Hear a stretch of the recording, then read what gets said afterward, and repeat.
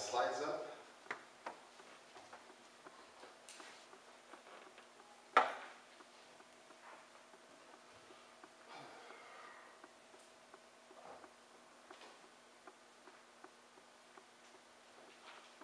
Okay, so tonight we're going to discuss another one of Daniel's mysteries.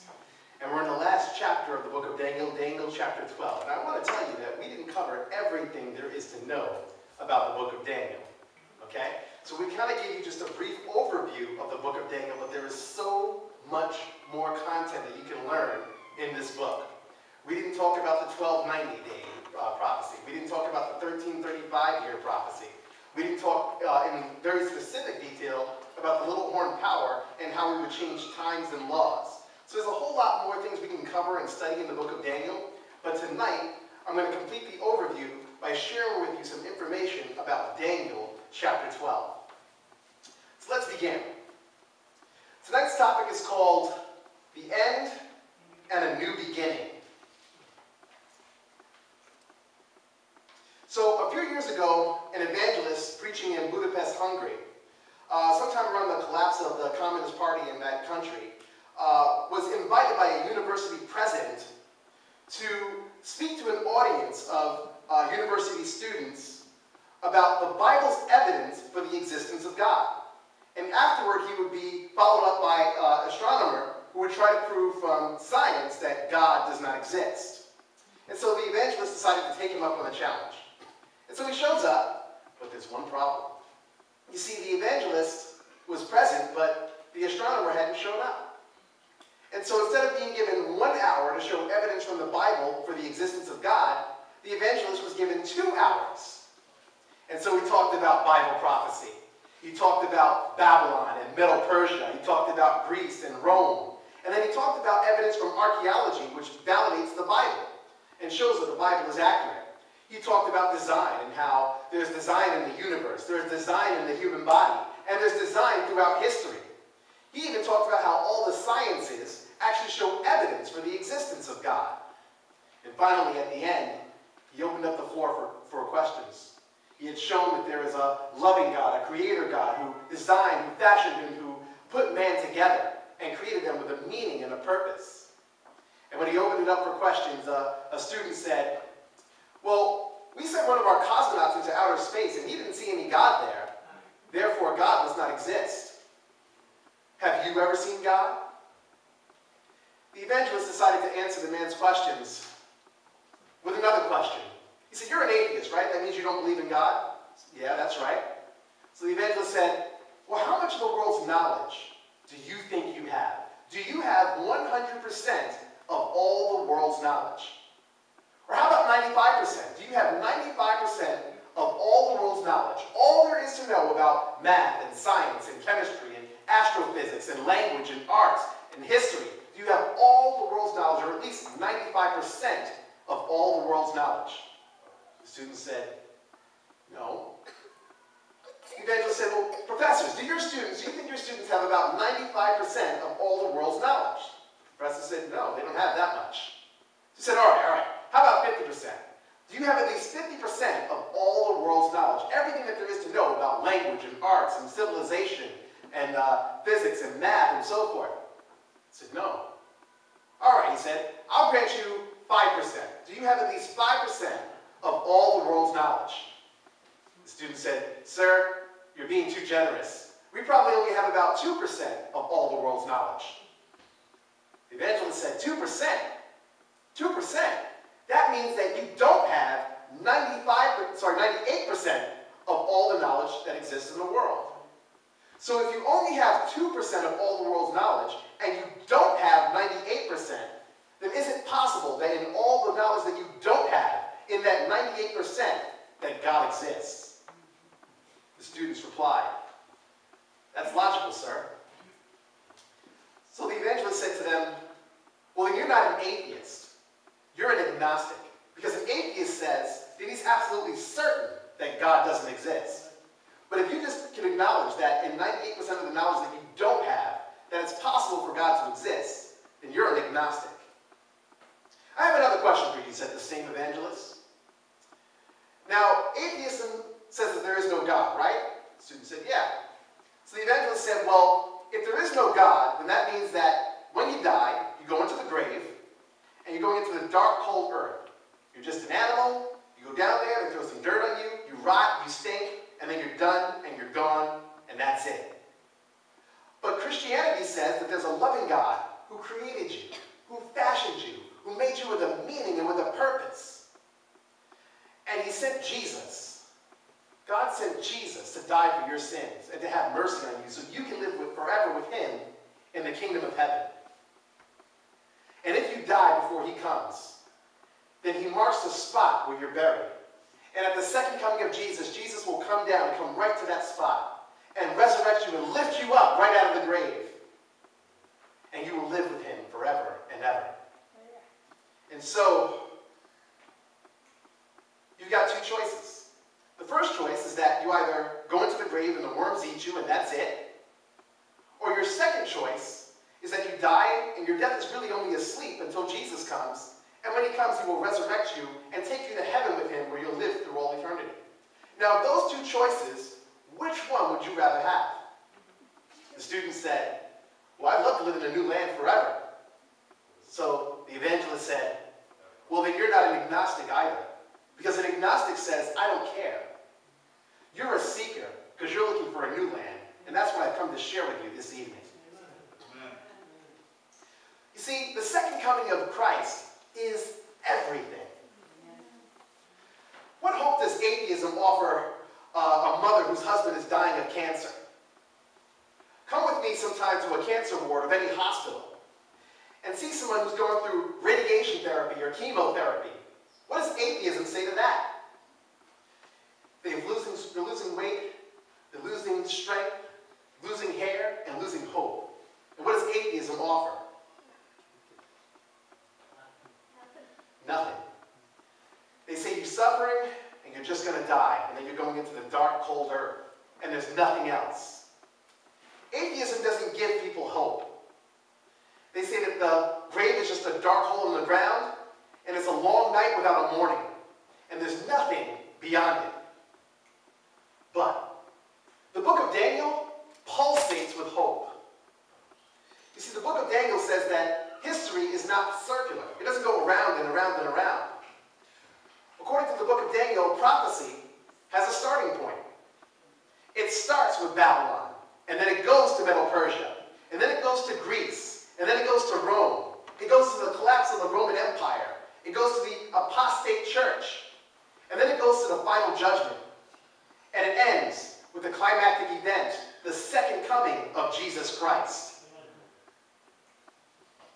And so every prophecy in Daniel, no matter where it begins, ends with the second coming of Jesus. The return of our Lord and his descent from the clouds of heaven in power and great glory. So Daniel says that there's hope for our weary and war-torn world. Daniel says that there's hope for our confused and chaotic climate. Daniel says there is hope for our overpopulated and polluted planet. And Daniel says, let our hearts beat with that hope. The entire book of Daniel comes to a climax in the 12th chapter. So open your Bibles, please, to Daniel chapter 12. Daniel chapter 12. As we ended Daniel chapter 11 last night, in our last session, we talked about chapter 11, verse 44 and verse 45. So tonight we're going to start with those verses. We're going to start with 44 and 45, because verses 44 and 45 lead us right into Daniel chapter 12 and verse 1. So let's begin with Daniel 11, verse 44, and it says, "But news from the east and north shall trouble him." So news is coming from the eastern sky, because that's where Christ is coming from. Amen. And what about the north? The north is the site of God's throne. It's where God's law is, and where God's throne is, and where God's sanctuary and tabernacle are. And so the good news of Christ coming, the call to accept Jesus and to obey him, troubles this antichrist power. Therefore he shall go out with great fury to destroy and annihilate many. So the antichrist power then becomes furious, and he passes a death decree to stamp out and destroy and annihilate God's people.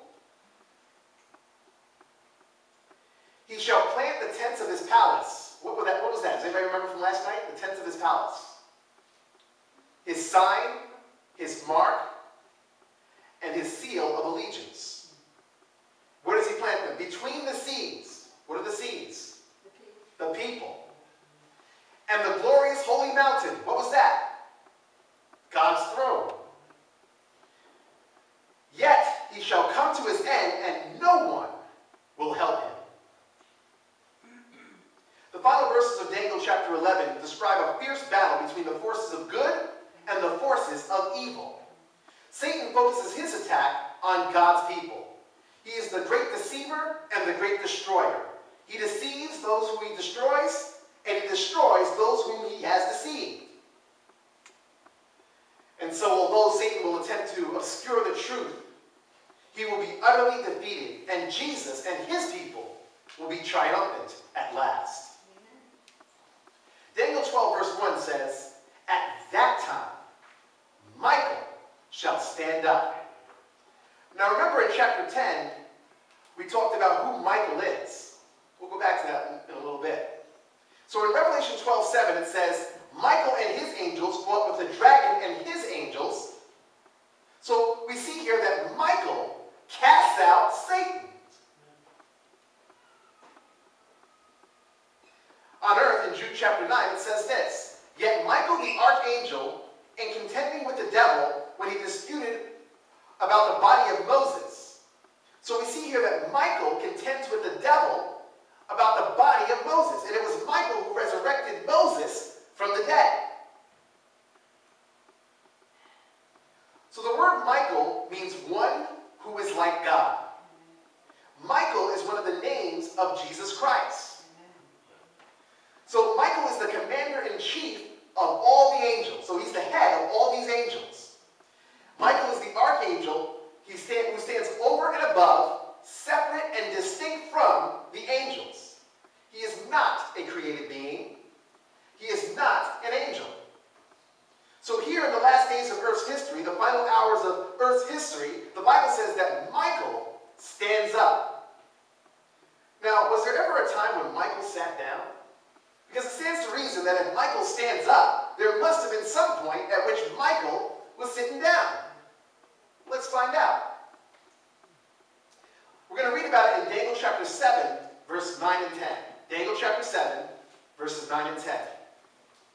The Bible says, "I watched till thrones were put in place, and the Ancient of Days was seated, his garments white as snow. And the hair of his head was like pure wool. His throne was a fiery flame, its wheels a burning fire. A fiery stream issued and came forth from before him. Thousands ministered to him. 10,000 times 10,000 stood before him. The court was seated, and the books were opened." So here we see that Michael sits at the beginning of the judgment, and then in Daniel 12 and verse 1, the Bible says that Michael stands up at the end of the judgment. So first he sits, and then he stands up at the end. So at the end of time, just before the coming of Jesus, there will be a cosmic and eternal judgment in heaven, revealing that God is just, God is fair, and God is righteous in his dealings with humanity. God is just, fair, and righteous in how he has handled the controversy between good and evil. Have you ever wondered why people suffer as they do? Has that ever seemed to you? Have you ever wondered why it seems like righteousness always gets dragged in the dirt and evil seems to triumph? Well, in the final judgment, God is going to set all things right. God is going to set all things right in the judgment before a waiting world and a watching universe. He's going to decide the destinies of all of humanity. And so the Ancient of Days sat at the beginning of the judgment. In Daniel 7, verse 13, the Bible says, "I was watching in the night visions, and behold, one like the Son of Man, coming with the clouds of heaven. He came to the Ancient of Days, and they brought him near before him." So the Father and Son both sit in the judgment.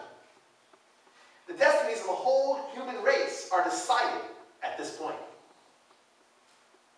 So we studied the 2300-year prophecy the last time I spoke, right? And we talked about how it ended in 1844.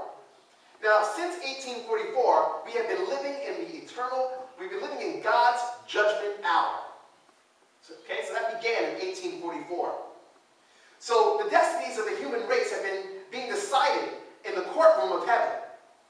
But in Daniel chapter 12 and verse 1, the Bible says that Michael stands up.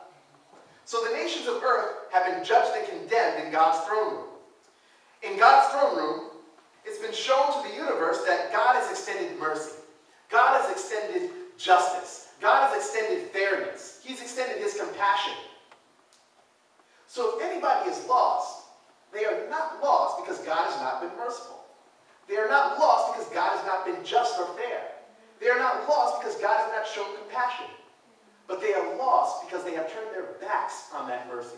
They have spurned God's love. They have turned their backs on him.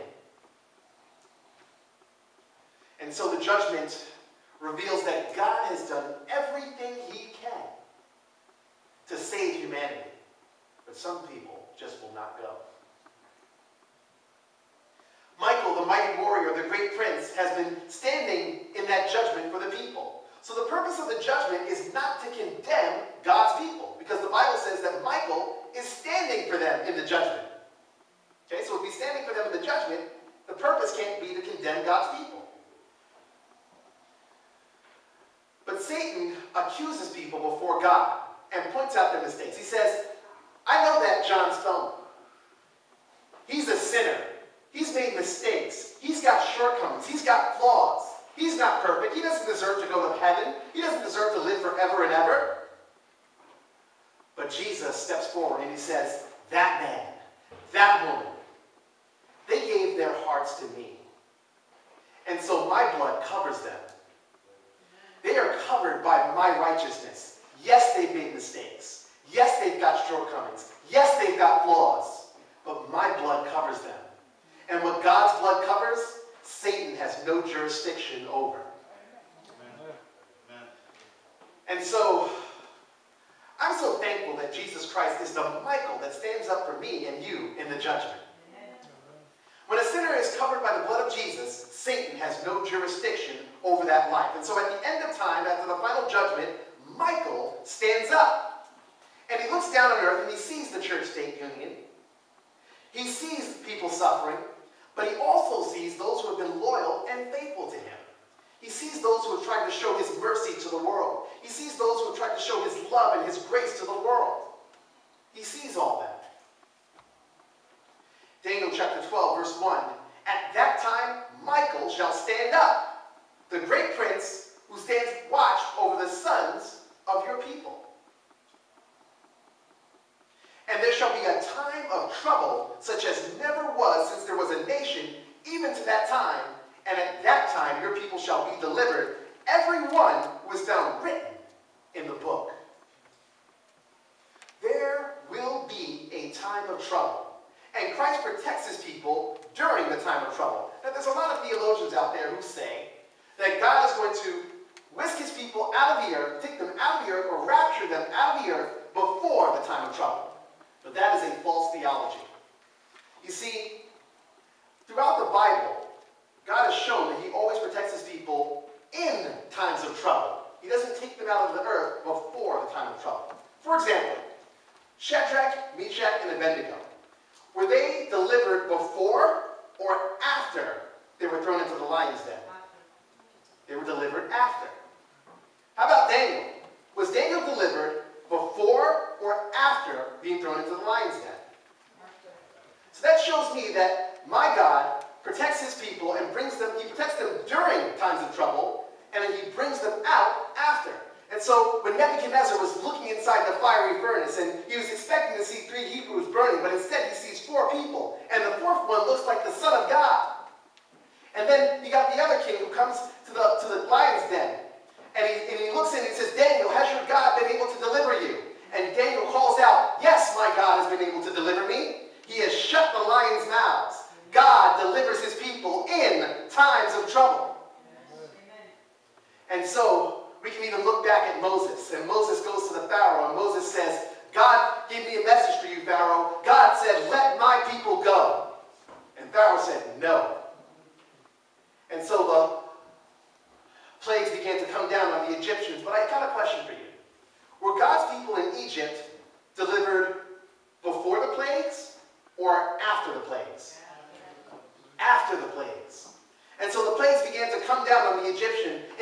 it came to the last plague, the blood on the doorpost told the destroying angel to pass over the houses of the Israelites as it went to go visit the Egyptians.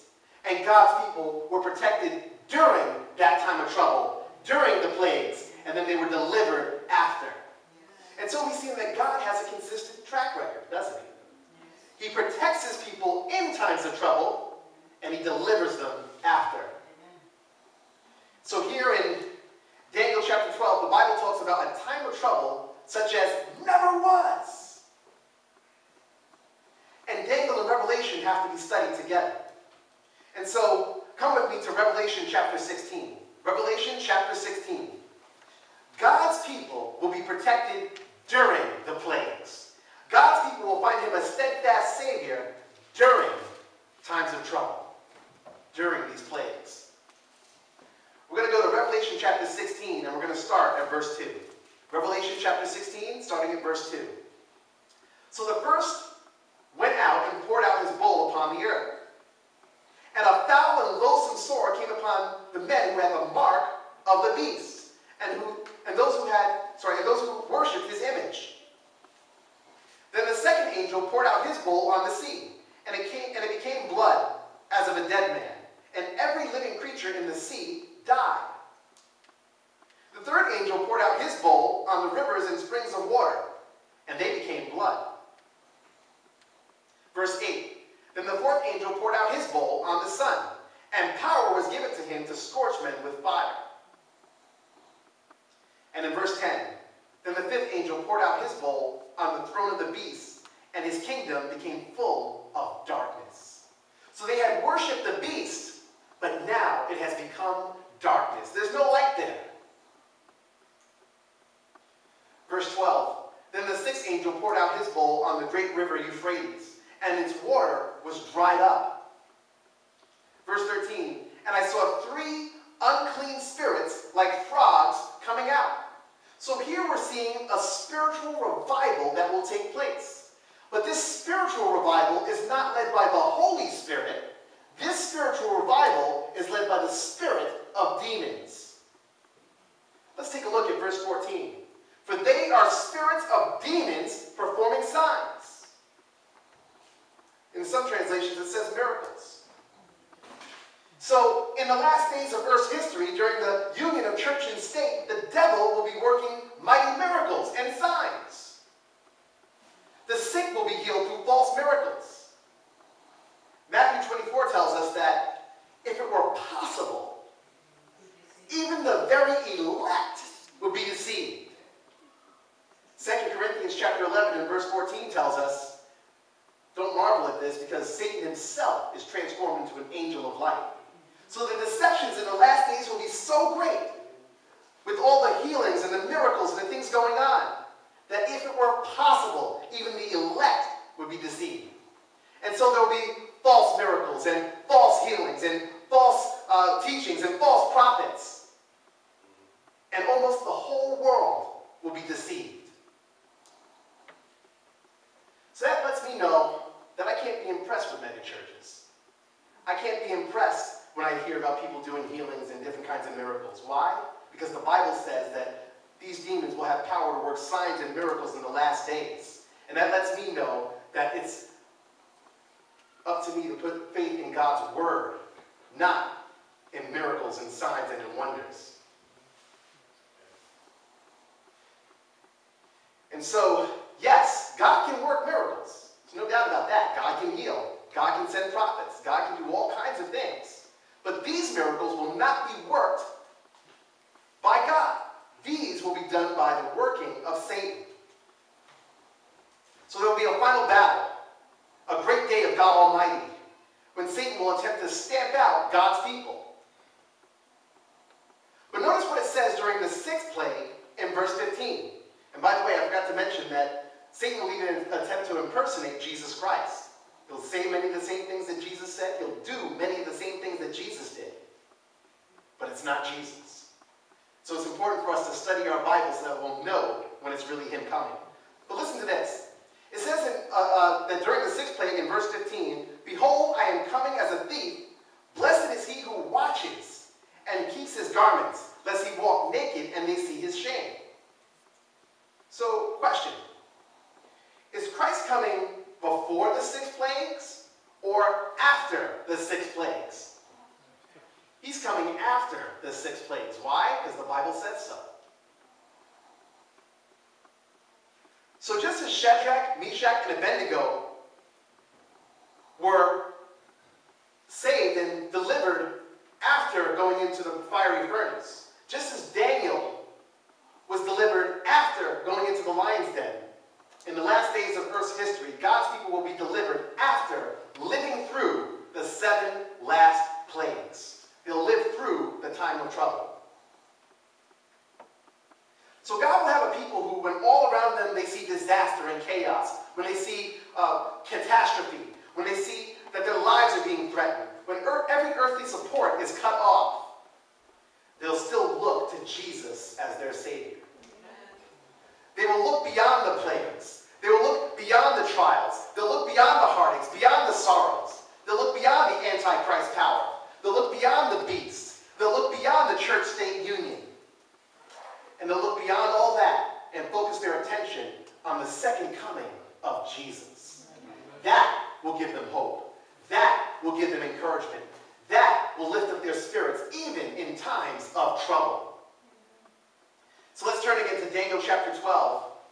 Yes, there will be a time of trouble, but you and I will not be alone. See, we're not going to be figuring out and scratching our heads trying to figure out, oh man, how am I going to survive the time of trouble? How am I going to be able to bear this one? I already got so many problems in my life. No. You see, God is with his people in times of trouble. And so Jesus is our deliverer in times of trouble. I want to share with you these 2 Bible promises. The first one is Psalm 91, verse 7 to 11. And the second is Psalm 32, verse 6 to 7. And I hope that these words give you encouragement. They weren't in the original slides, but I added them because I thought this would be meaningful to you. Listen to what it says. Psalm 91, verse 7 to 11.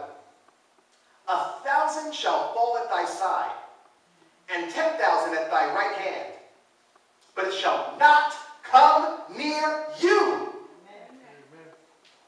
Only with thine eyes shalt thou behold and see the rewards of the wicked, because thou hast made the Lord, which is my refuge, even the Most High, thy habitation. There shall no evil befall thee, neither shall any plague come near your dwelling. For he shall give his angels charge over thee, to keep thee in all thy ways. Then there's Psalm 32, verse 6 to 7. For this shall everyone that is godly pray unto thee, in a time when thou mayest be found. Surely in the floods of great waters they shall not come nigh him. Thou art my hiding place. Thou shalt preserve me from trouble. Thou shalt compass me about with songs of deliverance. So Daniel chapter 12 and verse 1 tells us, at that time Michael shall stand up, the great prince who stands watch over the sons of your people. So he's been standing for us in the judgment. And he stands for us now at the end of time. And there shall be a time of trouble such as never was since there was a nation, even to that time. And at that time, your people shall be delivered. So Christ stands watch over his people. Deliverance is on its way. Christ will return in the clouds of heaven gloriously the second time. And Matthew 24 describes exactly what this is going to be like.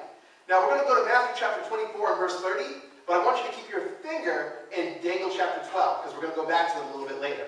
But we're going to go to Matthew 24 and verse 30. Can you imagine it?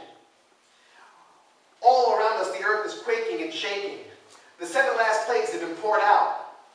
The boils from head to toe are on the wicked. The rivers and fountains of waters have turned to blood. The sea has turned to blood. Commerce and industry has been interrupted. And the sun begins to scorch mankind. They have accepted false ideology. They have turned their backs on God, and they look and they are scorched by the sun. Natural disasters take place. Crops are burned. The beast and the Antichrist power, which they thought gave them light, are now sitting in darkness. The support system for the beast power, the rivers of people who supported it, are now dried up. There's conflict, the final battle, the mark of the beast is in force. Satan is about ready to pounce on and destroy God's people. And at that time, Michael stands up and he says, you know what? That's enough. Matthew 24, verse 30. Then the sign of the Son of Man will appear in heaven, and then all the tribes of the earth will mourn. And they will see the Son of Man coming on the clouds of heaven with power and great glory. A taxi driver is stuck in a traffic jam, and he looks up and he sees this cloud in the sky, and it keeps getting bigger and bigger and brighter as it draws closer and closer. Other people can't help but notice it either. There's a sailor who's out at sea, and he looks up in the sky and he sees the same cloud. Small at first, but then it keeps getting bigger and bigger, and then brighter and brighter as it comes closer to the earth. A husband calls his wife and he says, honey, did you see the cloud everybody's talking about? She says, what cloud? The cloud everybody's talking about. Secretaries are talking about it. Business people are talking about it. Everybody's talking about it. And the cloud keeps coming closer and closer, and brighter and brighter. And people start to realize, hey, wait a minute. This is no ordinary cloud. There's something different about this cloud.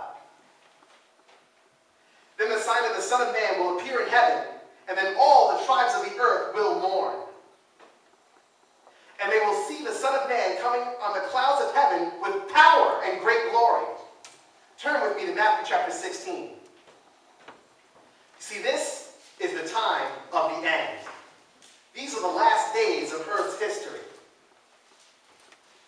So we look at Matthew chapter 16 and verse 27. For the Son of Man will come in the glory of his Father with his angels, and then he will reward each according to his works. So these aren't ordinary clouds, but these are the flapping wings of angels. What they thought were clouds were actually the flapping wings of the angels as they were bringing Jesus back to the earth. And so we look up and we see Jesus coming. And now there's a new premonition among the wicked, those who have not accepted Christ, those who have spurned his mercy. There's a young businessman who's on his way to the top. He's got a nice suit, nice tie. He's got a great job, great salary, attaché case, jet series.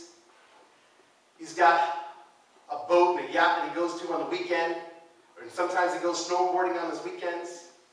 But then as this cloud comes closer, he's beginning to sense that he's put his priorities in the wrong place. He's beginning to sense that he is lost. You know, what difference does all the success make in the world if you're lost for all eternity? Do we have our priorities in the right place? Every wine glass begins to tremble in the hands of those who are drinking it now. The parties stop. The music stops. The stock market stops. The business deals stop. The earth is trembling and buildings are shaking. You know what's funny? All these things are stopping now, but they couldn't stop when it was time for these individuals to come to church. But anyway, the earth is trembling. The buildings are shaking. The sky is illuminating with the glory of God. And men and women who don't know Christ are trembling in fear now. In fact, the Bible describes this in Revelation chapter 6. Revelation chapter 6. Then the sky receded as a scroll when it is rolled up, and every mountain and island was moved out of its place. And the kings of the earth, the great men, the rich men, the commanders, the mighty men, every slave and every free man, hid themselves in the caves and in the rocks in the rocks of the mountains, and said to the mountains and rocks, fall on us, hide us from the face of him who sits on the throne and from the wrath of the Lamb. For the great day of his wrath has come, and who is able to stand? He is the Lamb. He is Jesus Christ. The one whose hands have been outstretched on Calvary's cross. The one on whose head they put the crown of thorns. the one who they pierced his side. This is the Christ who loves. This is the Jesus who cares. This is the Jesus who wanted nothing more than to redeem man. But they didn't care. He cared, but they didn't. He reached out to them, but they spit in his face, and they spurned his mercy. The Christ that they rejected now has a glory and a brightness that's too great for them to look on.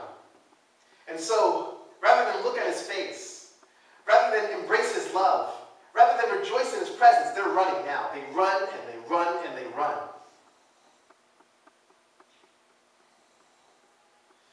They hide, they run, and it's too late. You see, sin always runs from God. Just like in the Garden of Eden. What did Adam and Eve do once they sinned?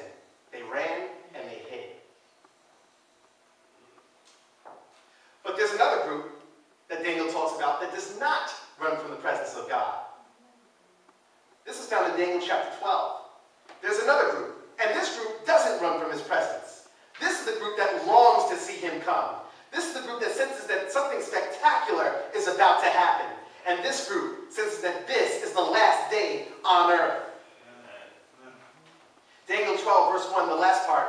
And at that time your people shall be delivered, everyone who is found written in the book. So deliverance, my friends, is on its way. Verse 2, and many of those who sleep in the dust of the earth shall awake, some to everlasting life, and some to everlasting contempt. So here, a resurrection occurs. Now, somebody might wonder and say, why does it say here, many of them that sleep in the dust of the earth shall awake? So keep your finger in Daniel chapter 12, and we're going to go to John chapter 5, verse 28 and 29. John chapter 5, verse 28 and 29. Let's look at what it says. Jesus says, do not marvel at this, for the hour is coming in which all who are in the graves will hear his voice and come forth. Those who have done good to the resurrection of life, and those who have done evil to the resurrection of condemnation. So how many will come forth? All will come forth. All who are in the graves will hear his voice and come forth. So when Jesus comes, graves will be opened. And all who have accepted Christ will be raised up. Later, in a future Bible study, we'll talk about what happens in the resurrection of condemnation. So we're not going to focus on that right now. But this text just tells us that there are two resurrections. A resurrection of life and a resurrection of damnation. So, back in Daniel chapter 12 and verse 2, it says, and many of those who sleep in the dust of the earth shall awake, some to everlasting life, some to shame and everlasting contempt. What does this mean? Well, Revelation chapter 1 helps us put this whole picture together. Revelation chapter 1 and verse 7. Behold, he is coming with clouds, and every eye will see him, even they who pierced him. And all the tribes of the earth will mourn because of him. So even those who pierced Jesus are going to see him come. Those wicked Romans who had nailed him to the cross and pierced his side will see Jesus coming when he comes again in power and in glory.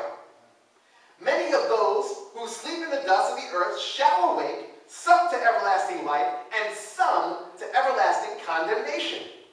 So there'll be a special resurrection for those who persecuted Christ and those who put him on the cross. Can you imagine what that must be like? The last time they saw him, he was on the cross, but now they're seeing him coming in power and great glory. But they will be destroyed by the brightness of his coming. That's the prediction here. But now, let's go back to the second coming of Christ, and let's talk about not the small group. I don't want to focus on the small group that gets resurrected, but I want to focus on the much larger group that gets resurrected. The ones that are raised to everlasting life. That's what I want to focus on. The book of Daniel climaxes with the resurrection of the righteous dead and the second coming of Jesus. Can you imagine it? Christ comes streaming down from the sky. Some can't look at his face, so they run to the mountains and the rocks and ask them to fall on them. But there are others who look up and they say, this, behold, this is our God. We have waited for him, and he will save us. Amen. Outside a tenement apartment in the ghetto, there's a young mother, and her arms are marked with the scars of her addiction. But her heart is scarred even more from the men who used her and who basically treated her body like a plaything, who left her broken and shattered, and in her arms is a 6-month-old baby. But she looks up and she sees Jesus coming. Recently, she's accepted the Lord. She's given her life to Jesus Christ. And so, her sins have been forgiven, and she has been transformed. And then she looks up and she sees Jesus, and she says, "This is my God." And she looks down at her child and she says, "He's coming for us." Elsewhere, there's an elderly couple sitting on a park bench. A man puts his arm around his wife. They're feeble in their age now. He didn't have much hope at all. His body has been weak and filled with pain from arthritis and rheumatism. The elderly couple looks up and they exclaim, "Christ is coming!" And in an instant, they are changed. We will all be changed in an instant. They are transformed, given new glorified bodies. 1 Thessalonians chapter 4, verse 16. "For the Lord himself will descend from heaven with a shout, with the voice of the archangel, and with the trumpet of God. And the dead in Christ will rise first. And then we, who are alive and remain, shall be caught up together with them into the clouds to meet the Lord in the air." At some windswept cemetery in Kansas, a mom and dad go hand in hand to put flowers on the grave of their 16-year-old son. He was killed by a drunk driver. And so they went to the gravesite and they're ready to put the flowers down. But as that cloud comes closer and closer, an angel drops from the sky right to the grave and says, "Little John, come up!"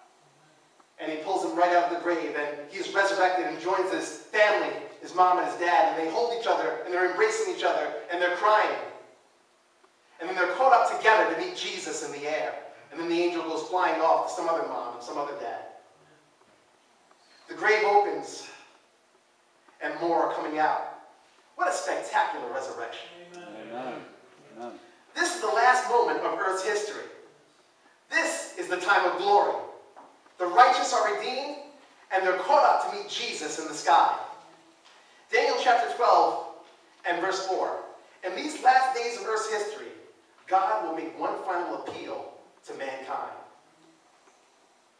Daniel 12 and verse 4. "But you, Daniel, shut up the words and seal the book until the time of the end. Many shall run to and fro, and knowledge shall be increased."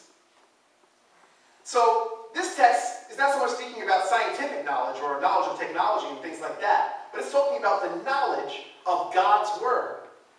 So men and women living in the end of time will have a special knowledge and a revealing of God's word and God's truth. So these prophecies will be opened up, and light will go to people of all ages and will shine in this final generation. God knows that the temptations of Satan are great, and so in these last days he has provided a means by which more knowledge, more light, more revelation will come to mankind. God knows the temptations of Satan and how he deceives, but this group of people in the last days of Earth's history will have an abundance of knowledge of the Word of God. Time is running out. The sands of the hourglass are soon gone, and hands of the clock are approaching midnight. Soon, we're going to look up and we're going to see Christ in the sky. Soon, the cloud is going to come closer and get brighter and brighter. Soon, we'll all be called up to meet Jesus in the air, or will be slain by the brightness of his coming. Either you're saved or you're lost. And so, God says, "I love you. I want you to be saved. I want you to live forever and ever with me." And so he reveals his truth to you. It's no accident that you're here tonight. It's no accident that the Holy Spirit brought you here. Because God wants to tell you something. He's appealing to your heart right now. He's speaking to you. He wants you to know. He wants to give you his mercy. He wants to give you his grace. He wants to show you compassion. He offers you forgiveness of sins. And he wants you to be saved. And he wants you to know these are the last days. Time is running out. And so God is appealing to your heart right now. I want you to close your eyes just for a moment. I want you to really listen to the voice of the Holy Spirit speaking to you right now. What is it that God brought you here for? What is it that God wants you to do? Listen to the voice of the Holy Spirit speaking to your heart. And Sister Ruth is going to come forward and sing for you in just a moment. But as she does, I want you to think, and I want you to contemplate in your heart, what is God saying to me? And I want you to ask yourself this question. What is more important to you?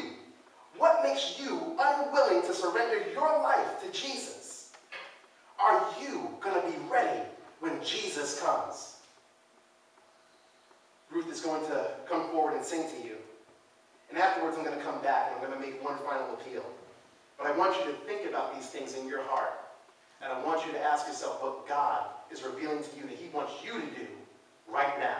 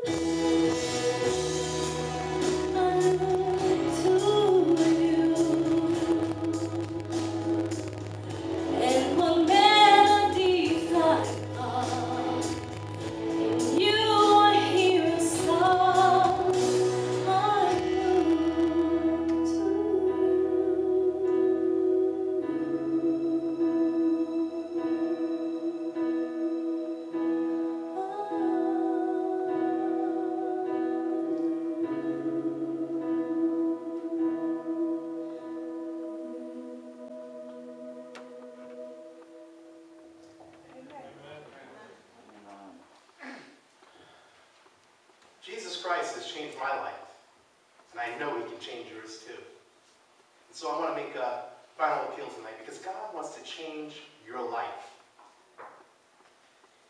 He may need you to make some changes in your life, whether it be drugs or alcohol, whether it be lust in your heart, whether it be whatever it is. Jesus is speaking to you right now. And so, I want to ask you, what is keeping you from making a decision for Christ? I want to make 3 appeals tonight. And the first one, this is not for church members. The first one is for someone who may never have known Jesus before. And you want to be baptized. Maybe you've heard the voice of the Holy Spirit speaking to your heart, and you hear him saying to you, it's time. It's time to make your decision. And so if that's your desire, I invite you to come up, and I want to pray with you. Is there anyone here who hears the voice of the Holy Spirit that's telling them that they need to be baptized? Anyone? Is the Holy Spirit speaking to you? Not me, but the Spirit of the Lord speaking to you and letting you know that you need to be baptized. My second appeal is for those who have already been baptized, but you realize that you've never heard these type of truths before. You realize that God is revealing so much more light to you. You've already been baptized through immersion, and now you hear the voice of the Holy Spirit speaking to you and letting you know that you want to join the Seventh-day Adventist Church. I invite you to indicate that on the card that you were given. And my final appeal. Maybe you heard something tonight that you've never heard before. And now you want to know more. You want to join a Bible study. You want to learn more about these truths. You want to be ready when Jesus comes. I'm asking you to indicate that on your card. Check off, I want Bible study. And if it's not written, then you can just write it on the back, looking for Bible study. I invite you all to stand with me and pray.